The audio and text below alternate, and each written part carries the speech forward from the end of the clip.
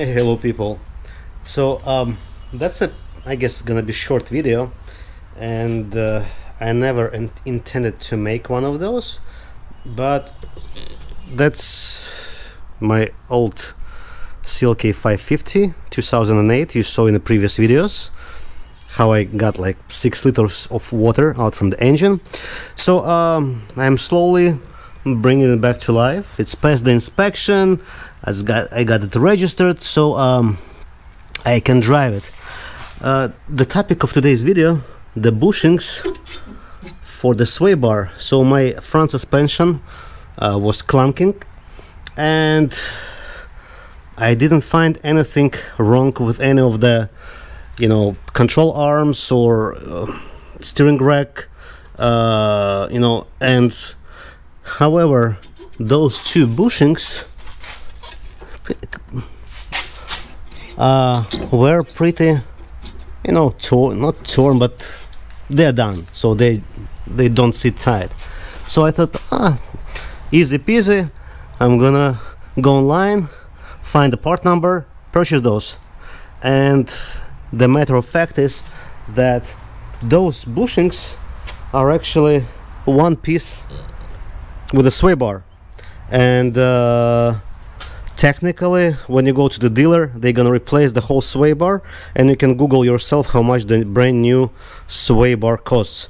It was not the case, I guess, on the previous years.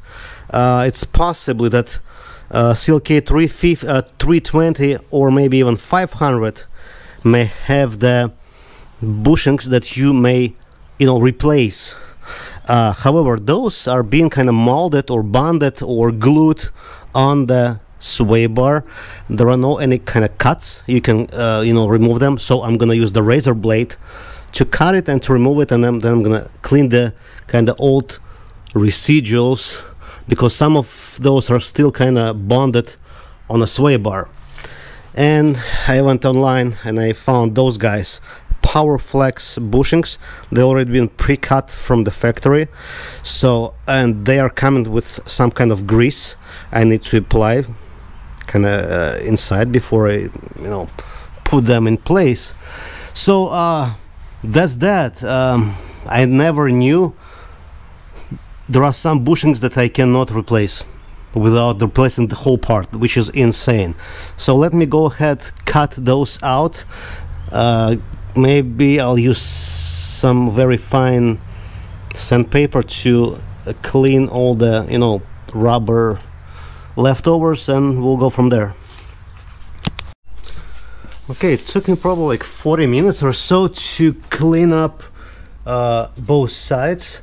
I ended up using the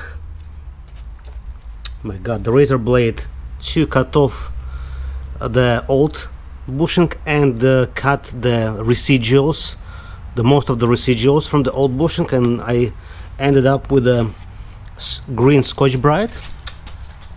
And so far I left those bushings here because, as you see, they are directional, so I'm gonna use them as the reference. I do want to do this just once. I don't want to turn them over once I'm gonna find out I installed them incorrectly. So what I'm gonna do, I'm gonna use this PTFE grease, and I'm simply gonna install those. It looks similar. On their website there are in different sizes. Mine is 22 millimeters. It depends on the thickness of the sway bar link, so that's what I'm gonna use. So I put half of the tube of this grease, and that appears to be the correct position. And I'm not simple, but I'll try to open it and insert it, and let me turn it over a few times so the grease come through normally. And then actually I'm gonna proceed to the other side and do the same. All right, there's the other side. Hopefully you can see something.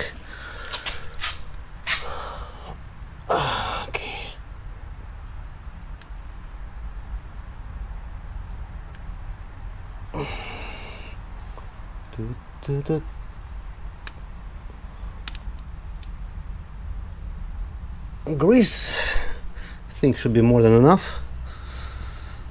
Take the second bushing, make sure it's in the proper direction, open it,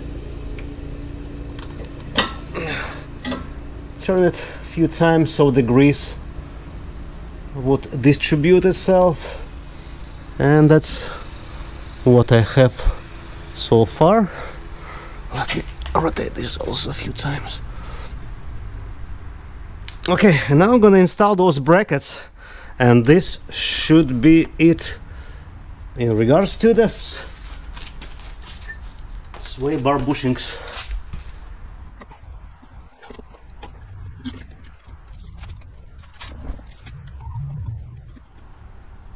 It's a little weird that it's like in a purple color.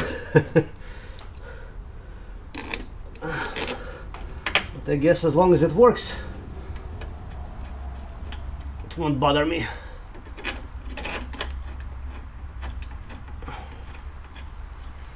This is it. I'm gonna tighten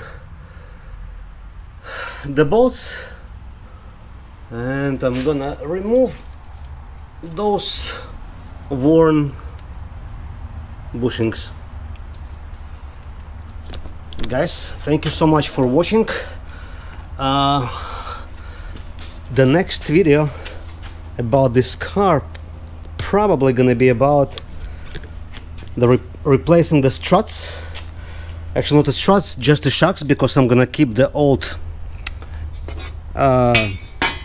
springs. And why I would like to shoot another video is because I barely could remove this spring using, you know, those kind of cheap spring compressors, you know, like for, you know, 30-40 bucks in your local automotive store. This kind of strut has those, you know, upper mounts, and the spring goes pretty deep inside, so I cannot use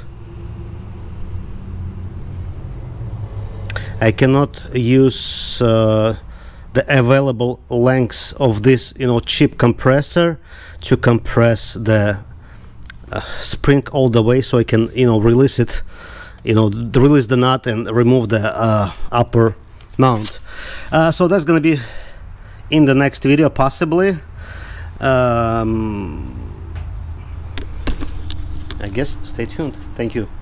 And the link for those bushings for the sway bar is gonna be in the description. Thank you guys. Take care.